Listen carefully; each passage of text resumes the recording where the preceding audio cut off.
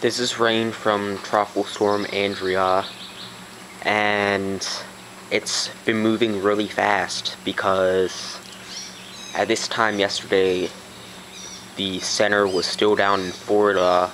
It only made landfall about 22 hours ago, so this has been moving really fast.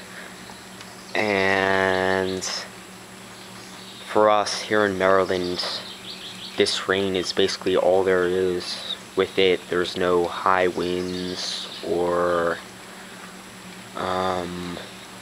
like tornadoes, at least not yet. And I know this isn't very impressive.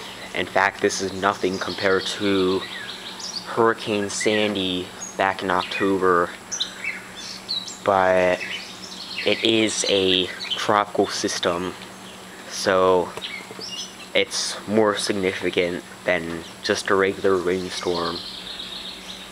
Well, it might be just down to a depression by now, but my point of this video is I didn't expect Andrea to hit our area because it was just down in Florida yesterday.